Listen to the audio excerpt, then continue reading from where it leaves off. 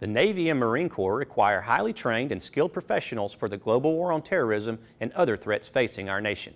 These professionals must be focused and clearly dedicated to the tasks at hand to accomplish mission objectives.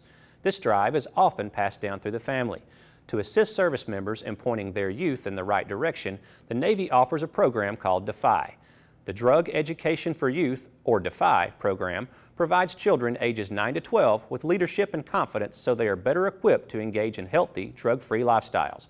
The program helps develop youth through drug education, mentoring, and community outreach to enhance the quality of life for military personnel and their families.